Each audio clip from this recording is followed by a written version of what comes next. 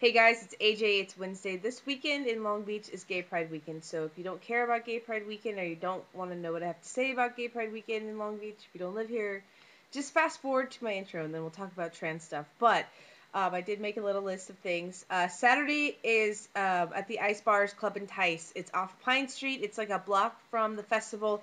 It is the only lesbian bar you want to be at Saturday night. So please be there. Club in Tice at the Ice Bar off of Pine Saturday night. Also, there's the No One Hate Pictures where they put the tape over your mouth. Going on Saturday afternoon down at the Pike. I'll put the link here. They're not free, so if you're going to come, bring money because they're not free. You'll see if you click the link. Also, Sunday, if you're going to Gay Pride and you want to say hi or hang out, I will be at the corner of Ocean and Junipero, whatever you call that street, on the side of the ocean. So I guess I'll see you guys there. That's my little announcement for Long Beach Pride. I'm so excited. And I will talk about trans stuff now.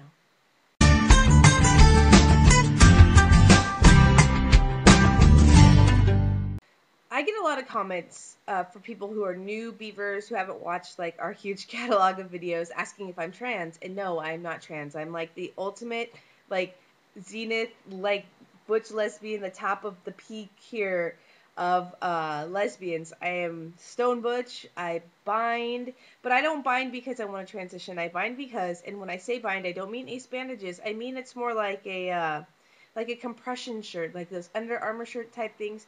They just smash my chest down so that I look less feminine, less boobage, and flatter because I don't like having big boobs. I hate them. And it's like a butch curse, and I know that's so cliche to say, but a lot of us butches have a big chest, so I like to bind just for me, more so than anything else, just to look and feel less booby. Because I feel funny having big boobs, but not because I want to transition, just because I feel like these big boobs are a curse. I don't know if that makes any sense.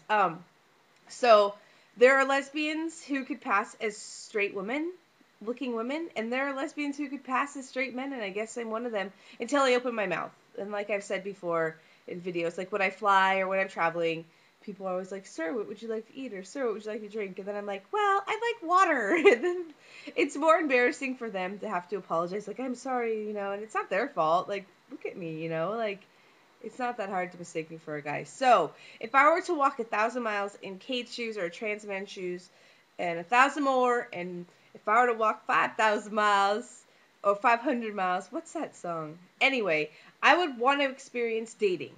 And I would want to know, like Lori had mentioned, and I've seen this before, a lot of FTMs become gay males and date men.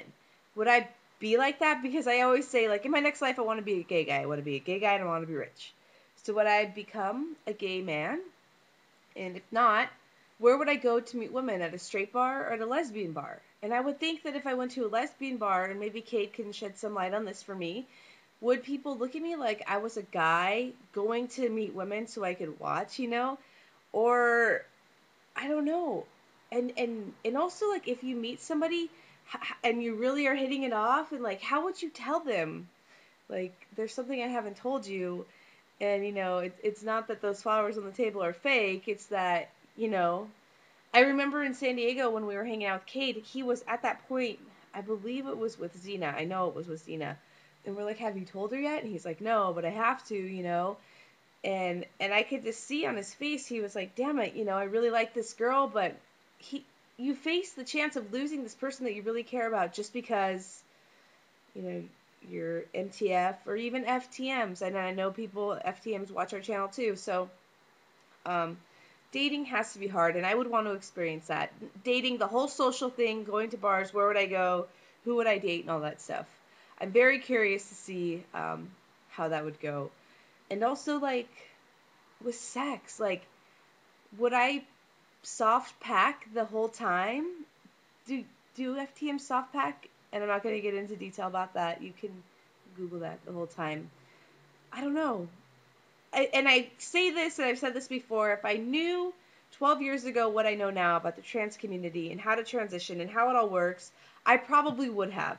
However, and this is my disclaimer or whatever, I do not want to now. I am happy with who I've become and who I am inside and accepted that, but I probably would have transitioned years ago into a guy. It makes me smile because I know that's probably what I should have been. But, and I know you guys are going to say it's not too late, AJ. I know.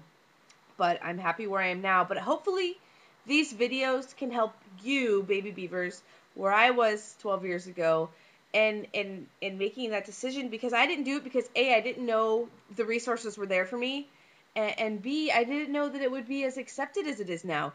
Even in Long Beach Pride this year, we're going to have a trans awareness area, which has never happened before, because it's just becoming so much more accepted and common, not within our community as a subculture, but just everywhere. So that's pretty cool. I think that's a step in the right direction. But if we can help one of you with this decision, or let you know that it's okay and it's not wrong, just because I didn't do it doesn't mean that it's wrong or that it's taboo or something. It's just my own personal choice. But yeah, I definitely hope that this can help somebody. But I'm sorry, I keep looking over here because these are what my notes are. But I definitely would want to live 1,000 miles in the dating community as a trans man, just to see how I could handle it, where I would go, and who I could meet, and how I would feel meeting these women.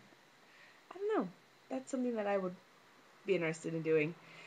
Anyway, Cade, maybe you could answer some of my questions. I don't know, because by Friday there's going to be tons of them left for you, and I hope to see you guys this weekend around Long Beach, and I'll see you guys next Wednesday. I hope I made some sense. I don't know. Bye.